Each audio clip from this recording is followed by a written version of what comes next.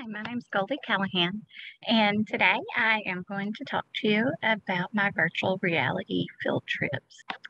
Okay, first off, I'll tell you a little bit about who I am. My name is Goldie Kalahan. I am currently a fifth and sixth grade language arts and social studies.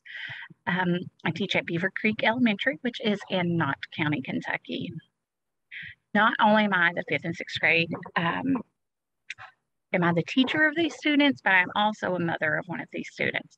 So that's kind of how I came up with this, is because my child was saying, Mom, I miss field trips. I miss learning about different things and seeing different experiences. So the technology in the field trips, so during COVID-19, my school, like many other schools, we have been limited on our field trips.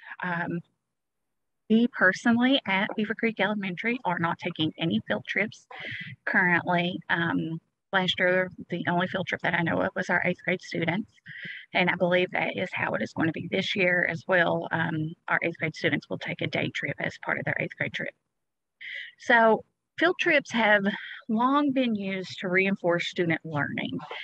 And what I mean by that is, like, when we're teaching something in the classroom, yes, it is great for the students to experience what we're teaching and all of that.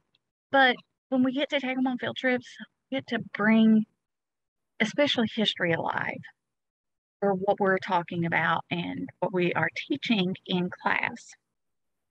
So I have noticed that the students are not retaining the information as much as I would like to have seen them retain the information that we are learning in school, because of the world around them. Because not only does the field trips get the students out of the school and learning and getting their hands on things and experiencing we're teaching in the classroom, but it also has given them a way to see the world, especially for students at Beaver. I know a lot of these students have never been outside of Knott County, and the way that they experience this is the field trips that are offered through the school. So I am looking at if there is a way for us to connect the students with a field trip by using technology that would allow them to still experience these same things that our students were missing when we had to adapt to the new COVID. So how can I help my students? Well, recently I've learned that Nearpod, I've used Nearpod for quite a while, but I recently learned that Nearpod provides a virtual reality field trip option for multiple lessons. This is when I got the idea to take my students on virtual field trips. So to make this happen, I will already use my existing Nearpod subscription. I will need 2 Oculus headsets. And these are the very popular virtual reality sets, and several of my students have them already at home. So I will also be opening that world to them, showing them how to access these field trips and how to use what they would typically use for a gaming device that they would also be able to use for a learning device. I will need to purchase the virtual reality sets, a storage case to protect them, and a charging stand to ensure that the Oculus sets are charged. One of the things that has changed, though, is when you're looking at the things. When I first was doing research for my project, this came together as a bundle. Well, now it doesn't, so you have to kind of buy everything individually. I will implement this study with my fifth and sixth grade students here at Beaver Creek Elementary. So the way that this study will work is I will give my students a pre-assessment that is going to be over the topic that we're covering and that we're going to be experiencing with the field trip.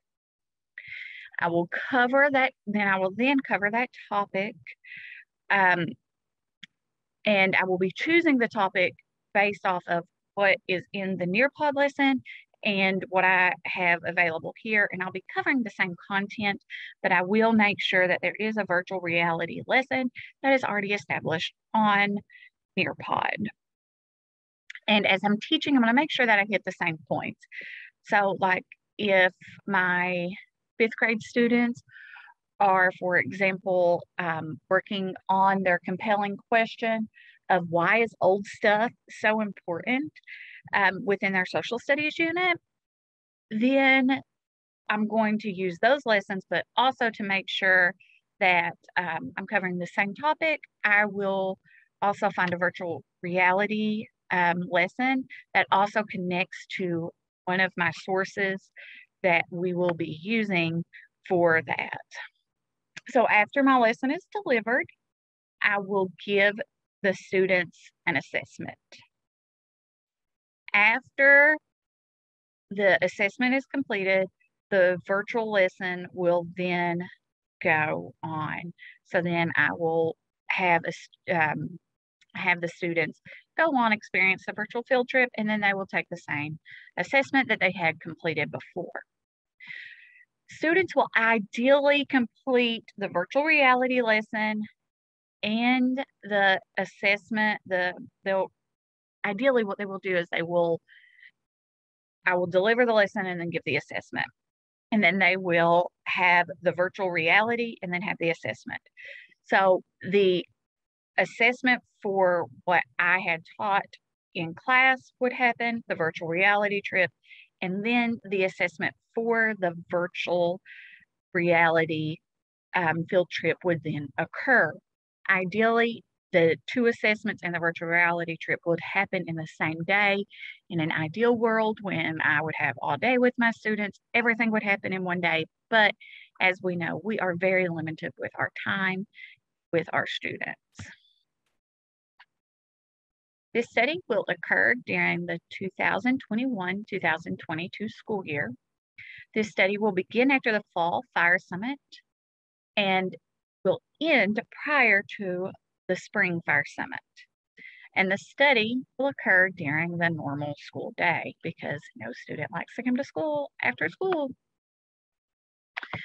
How I will compare my data is I will compare the results to the pre-assessment, the post-assessment for the in-person lesson, and then the post-assessment from the virtual reality trip. What I will be checking here for is for knowledge that is gained that they may not have already had.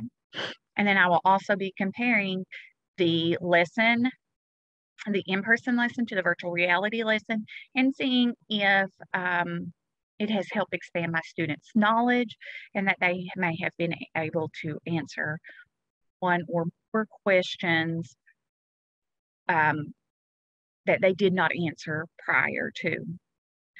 If a majority of the students can answer at least one additional question correct or in greater depth.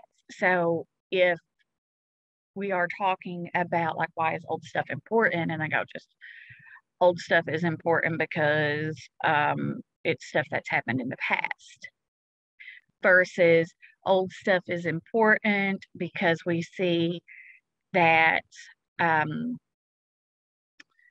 that inventor X invented this and it expanded to help our country grow or whatever. They're able to expand that more, then I would consider both of these scenarios a success. I look forward to presenting this data in the Spring 2022 Fire Summit, and I look forward to seeing all of you then, and hopefully in person, and we won't have to be doing this virtually. If you have any questions or feedback you would like to share with me, you can email me at goldie.callahan@not.kyschools.us. And I look forward to hearing from you. And if you have any questions, please email me and let me know.